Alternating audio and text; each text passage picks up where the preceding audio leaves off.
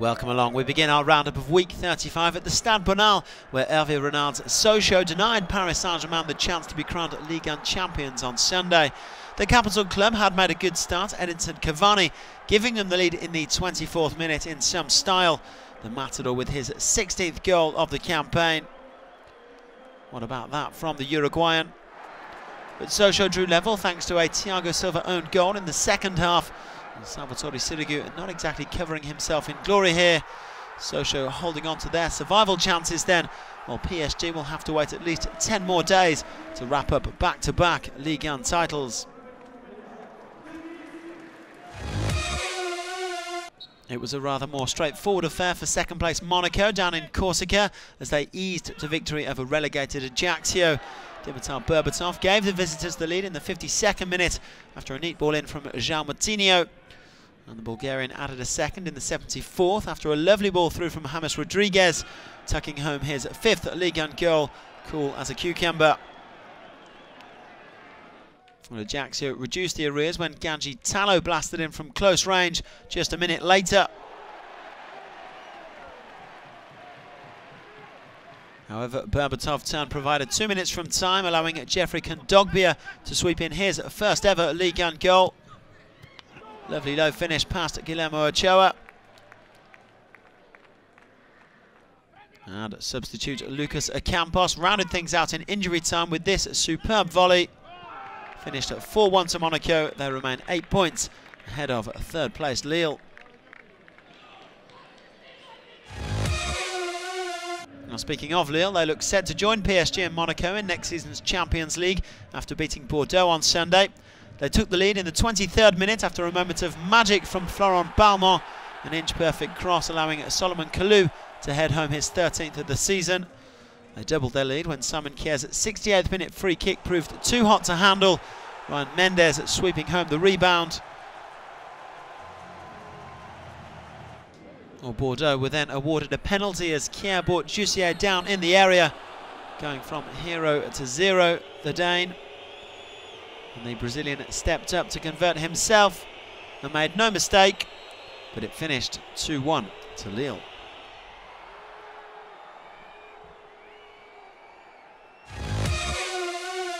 Now, Saint-Etienne are all but guaranteed to play European football next season after getting the better of Evian at the Parc des Sports.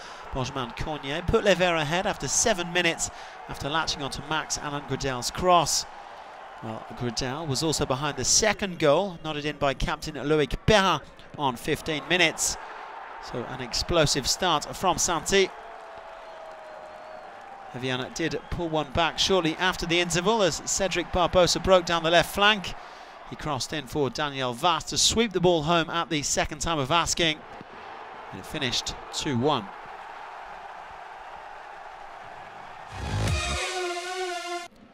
Well, Lyon kept pace with their rival Saint-Etienne by making short work of Bastia on Sunday. Bafétimbi Gomis gave them the lead in the 14th minute, nodding in his 13th of the season. Gomis was involved in the second as well.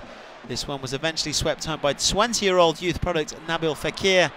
His very first goal in Ligue 1, well worthy of a yellow card.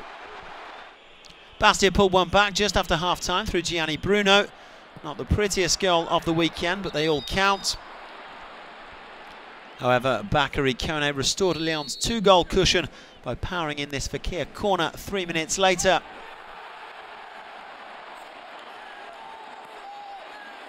Well, Fekir then rounded out a superb performance with a second assist of the game, this time for Alexandre Lacazette.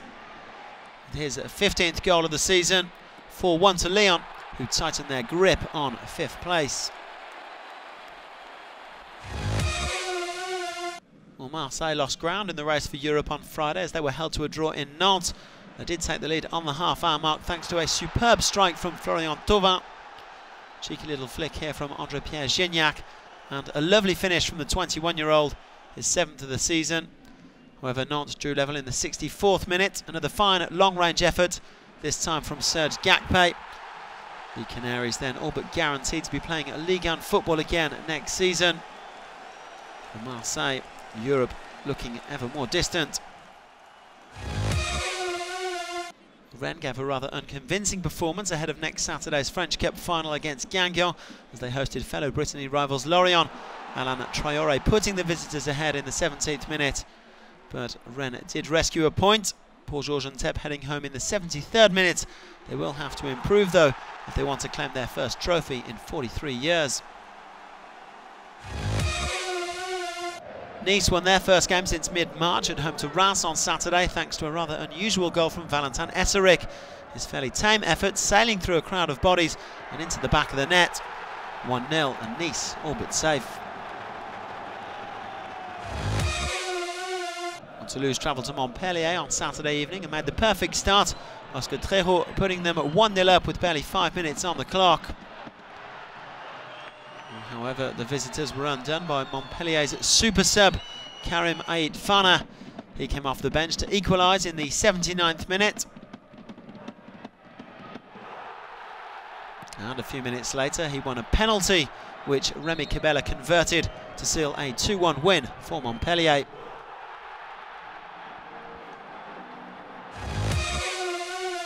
Finally, Guingamp claimed a vital win over Valenciennes in the weekend's big relegation battle.